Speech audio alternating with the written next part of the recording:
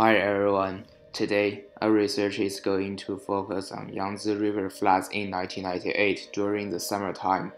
Yangtze River, as known as Changjiang, the longest river in Asia and the third longest in the world.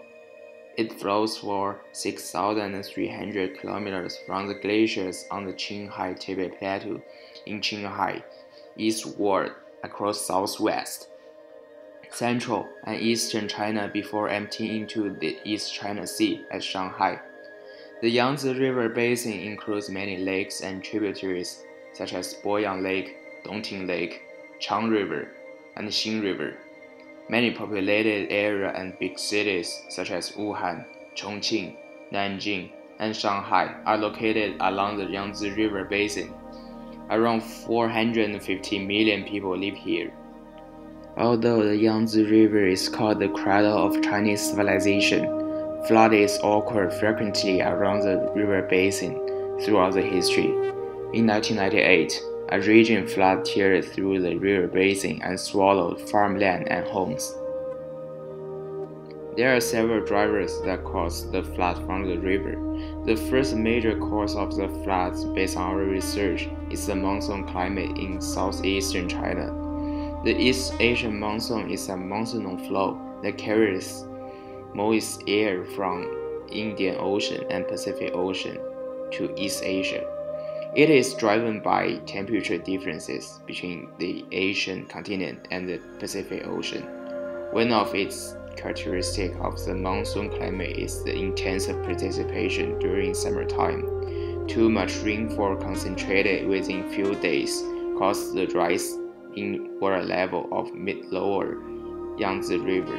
Eventually, the river level exceeded the river bank. Thus, floods frequently occur in middle-lower Yangtze Plain area. The second major cause of the floods will be climate anomaly. According to Chinese oceanographers, they believe that China in 1998 suffered catastrophic floods due to the combination of El Niño and La Niña.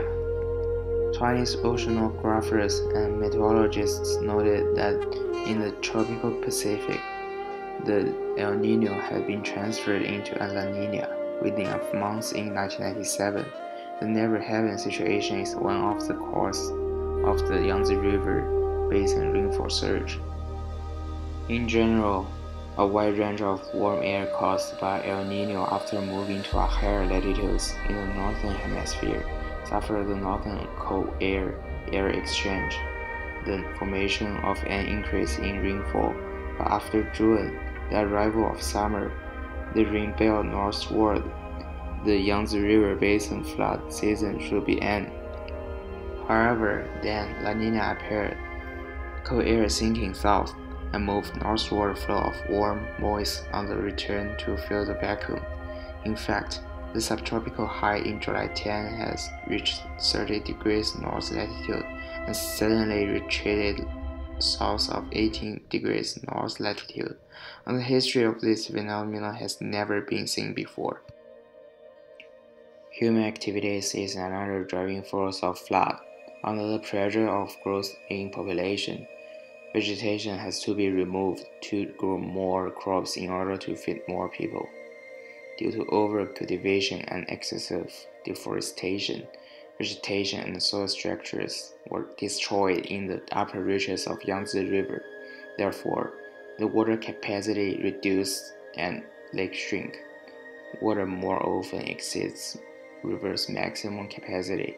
Flood occurs. There are three steps of the disaster. The first step was from 22nd June to 27th June. The water level of Fu River, Chang River, and Xin River rose beyond the historic record due to the long-term and heavy precipitation. Boyang Lake Valley floods occurred. The floods occurred in Dongting Lake Valley as well. Flooding of two lake valley areas facing into Yangtze River. Start from 24th June, Yangtze River hit flood alarm levels. The second step was from 28th June to 20th July. Heavy precipitation occurred in upper basin of Yangtze River and the water level reached the historic record. The floods of Boyang Lake and Dongting Lake retreated. In addition, the third step was from 21st July to 31st July. Heavy precipitation occurred in the middle reaches of Yangtze River. Stormy precipitation hit Wuhan and surrounding area. Dongting Lake Valley floods increased. Meanwhile, floods occurred in Xin River and Le'an River of Boyang Lake. The water level of Yangtze River rose back. Thus, in August, the level of Yangtze River remained high. In 16th August, the largest flood peak appeared in Yicheng City, and the rate of flow per second is 63,600 meters cubed. The 1998 flood in China led huge consequences. The 4 provinces are hit the worst in China are Jiangxi, Hunan, Hubei, and Zhejiang, and 29 provinces suffered different degrees of flood, with the affected area around 0.3 billion hectares, 0.2 billion hectares of inundated area, and the affected population are 0.2 billion people. The total deaths of 1998 flood in China is around 3,000 people. Additionally, 68.5 thousand houses collapsed. The direct economic losses was $20 billion. In order to minimize the cost of flood, the government should increase the ability of future prediction. For example, after 1998, the meteorological services in Yangtze River were starting to issue forecasts for the whole basin. Moreover, ecological restoration should also be crucial to prevent disaster. Planting more trees could increase water conservation capacity and decrease soil erosion. Chinese government already claimed the project named Green for Green, which is returning agricultural land to vegetation land, and returning green plots to lakes will also enhance lake and river capacities. After a disaster actually happened, government should take their responsibilities to take immediately for the rescue. The first few hours are crucial and called the golden hours. The immediate actions should be taken include basic food supply and water and so on. In fact, government has taken some actions. For example, the Three Gorges project.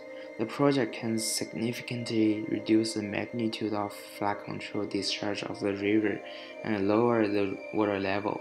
It prevents the rise in river beyond the riverbank at the middle and lower reaches of Yangtze River. The Three Gorges project has significant impacts on resisting the flood.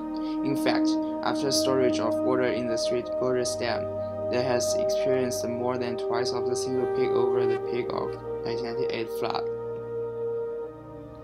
Before the completion of Three Gorges project, flood would definitely occur in Jing River every summer. Nowadays, the Three Gorges project makes Jing River a larger storage capacity, which can help greatly in reducing the downstream traffic of flood. Floods have never happened in Jing River so far, since the completion of Three Gorges project. For example, in July 19, 2010, the Three Gorges Reservoir had water inflow 69,000 cubic meters per second, which exceeded flood peak in 1998, but it was safe in downstream areas, and all of these are contributed by the Three Gorges project. Moreover, after experiencing a flood, actors can learn a lot from the disaster.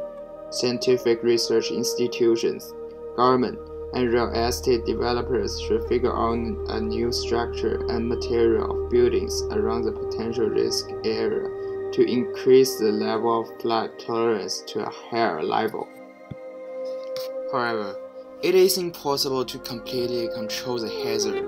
We should learn to adopt the environment first and reduce the impacts to the environment as far as possible. Then, Yangtze River can better support our civilization instead of the destruction.